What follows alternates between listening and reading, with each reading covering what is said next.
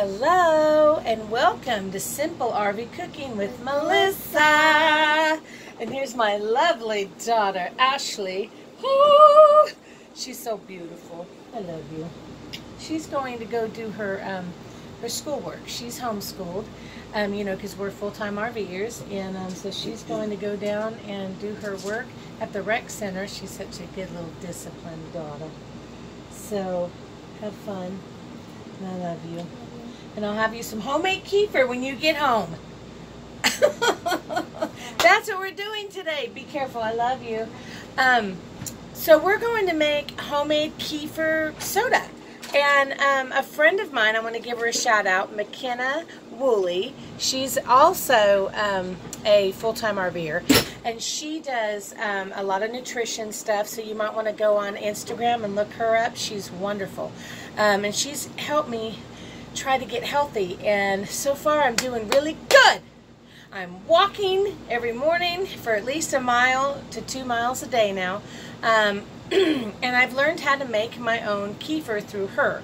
And it's very simple. You just need to have the ingredients. It's not hard at all. And it's refreshing. It's kind of like a carbonated soda, but it's really didn't have any soda in it. it's got juice, sugar water, and then of course what they call the water grains. And I did find out the water grains, how you have to do it is you go online, and they have, if you just look up Real Kefir to make your own homemade kefir, it'll give you different ones. And there was one on there called Real Kefir, and it's K-E-F-I-R, and it's like a bag, and it's only like, I don't know, $10 to $16, and you don't need a whole lot. You just need just a little bit to get started, and it'll teach you, you know, how to get your kefir, your water kefir started, and your grains, excuse me. And so what you do is you just get that started. You have a little bit of grains, and then the grains will eventually just grow, is how it works. And what's really good, let me explain to you why kefir is so good for you. Not only is it refreshing, it's better than having a soda, okay? It's good for your gut. It's probiotics. It's a natural probiotic instead of buying them in the pill, which are probably synthetic. Most of them are. So you're not really getting all the nutrition that you need in a probiotic, where this is natural probiotic. Hallelujah, hallelujah, hallelujah. So you can make it yourself. So that's what we're going to do today. And I just want to give a shout out to everybody before we start. Thank you so much. I have almost 230 subscribers. So we're almost at 300. I want to be at 300 by Friday. So if you love this video, please subscribe and share with all your friends. So what we're going to do is I'm going to show you how we're going to start the kefir. So this is one that I've already had pretty much started, and this is one that was fermented, because you want to ferment, okay? So that's how you get this going. And what you're going to first do is you want to take a hot water, okay? 1 cup of hot water, and do 4 tablespoons of sugar. And that's what makes the sugar water, helps feed on the grain that makes it good probiotics for your belly, okay? So what you do is, if you notice here, I don't use just regular white sugar. This is like a cane, or you can use organic, whatever, you know, you prefer or what you can afford. Just saying. And so what we're going to do is I took 4 tablespoons, okay, because you want a tablespoon for each cup of water, and you're going to use 4 cups of water in your jars. And you want to do glass jars, no plastic. So you want glass, and I use just these mason jars, and then, you know, because they have it sealed tight on the top, that's what you want. And so you can get 4 cups of water in here, so it's awesome.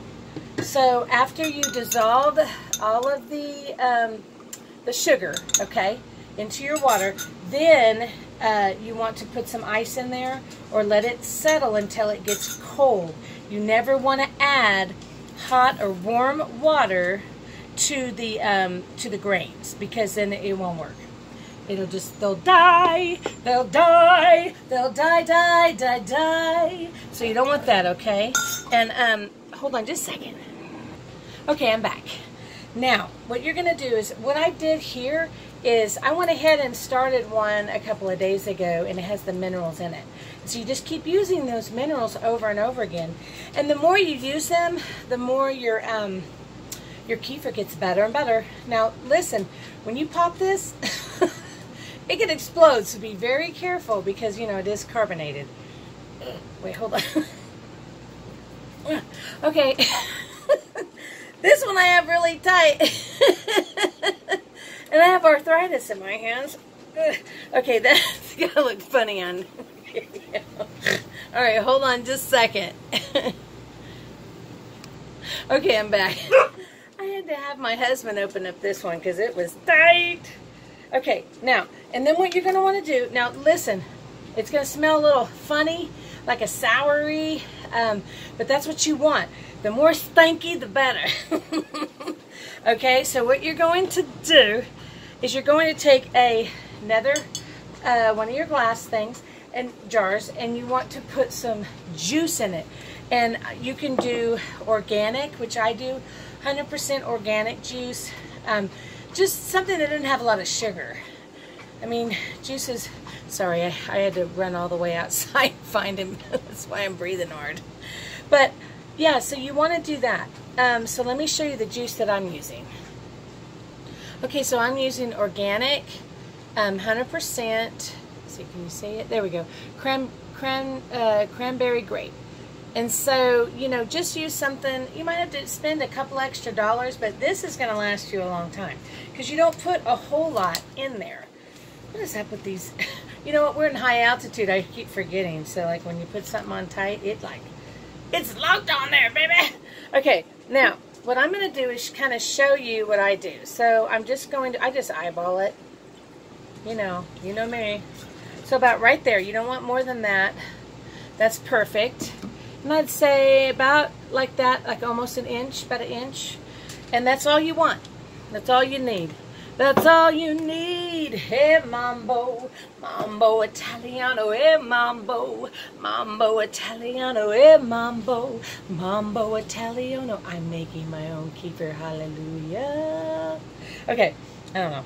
All right, now, what you're going to do, let me put the camera down so you can see what I'm doing, okay? Okay, now, what you want to do is you're going to take your strainer, your funnel, and you might want to get all this just for when you make your kefir soda. I wouldn't get it and just use it for anything. Now, this one is all I could find right now. It is a wire strainer, but you really need like the synthetic, like the plastic kind, because this will eventually break down the minerals, the grains. So it's better to use the plastic kind, but I don't have that right now. So you're going to strain this. Can you see that? Hold on. So you're going to strain it into your jar. There we go. Like so. Okay, and then you're going to have some of the grains left over, and what I'm going to do, hold on just a second. Okay, so then you can, and then you strain the grains, because you want to keep those, because you're going to use them in your next kefir bottle. And they get bigger and bigger. It's crazy how big these things are. So see how you've done that, you've got your jar, see? So it's all ready to go. So what you're going to do is you're going to seal it. Seal it like that. See? Look how pretty that is. Look how pretty. And then you're going to go put it in your pantry. It depends on really, I guess I do it for 2 days, even though that it's hot. It's the summertime and it seems to do fine. Some people say to do it a little less because if it's too hot, it'll be done a lot faster, but I do it for 2 days and it's fine. So I do 2 days, in the pantry. Put it away, hide it away. Hide it away, yeah, yeah, yeah. Then your sugar water is ready for your next batch, because now you've got all those minerals, so you got to do something with them, okay? So what you're going to do is you're going to take your clean little jar again. You're going to put in your minerals. Whoops. Then you're going to pour in your sugar water, okay, like so. Sugar, na na na na na. Oh, honey, honey. Ooh, I love my sugar water, baby. Ooh, ooh, ooh. All right, and then you're going to add, that was a cup, so you're going to add 3 more cups of cold water, okay? Okay, so what you're going to do is you're adding 4 cups of cold water. Actually, I would say that's probably almost 4 cups. It's just a little bit left over, but almost right at 4 cups. You don't want to get it too high, like way up here. You don't want to do that.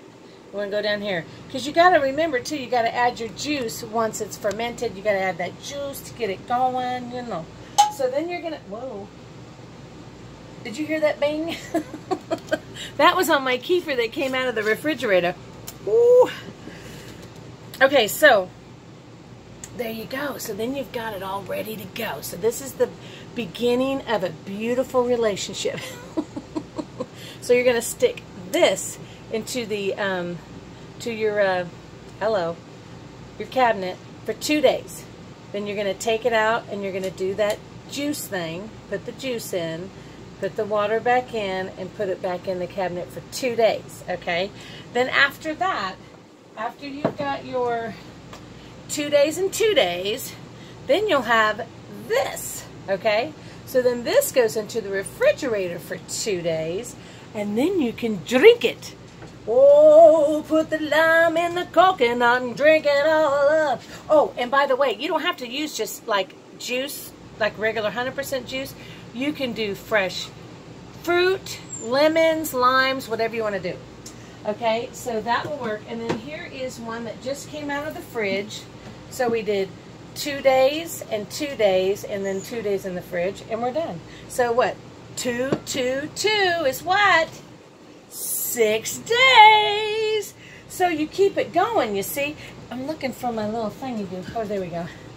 This thing's my best friend, by the way. So you definitely want to do that because, you know, kefir's not it's very expensive if you go into the store and just buy a jar, where you can keep this going and it's not costing you much money. So if you're a full-time RVer like me, you definitely want to make your own, and it's refreshing. So I love it. Now, oh, that opened up easy. Hope it's okay. Let's see. Oh, you know what? Because it did that little pop.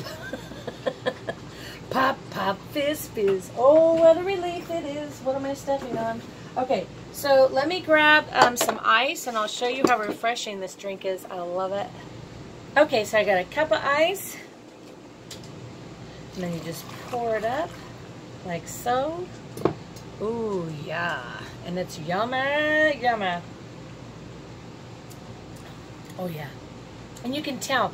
It might have a little bit of a vinegar taste, but that's good because it means it's fermented. The little bubbles are good for your belly. And it's all good. It's good for your gut, good for your soul.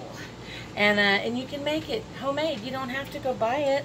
I mean, why do that? And if you're a full-time RVer like me, you know, it gives you a project and it's fun. It's so fun. And you know what else you could do?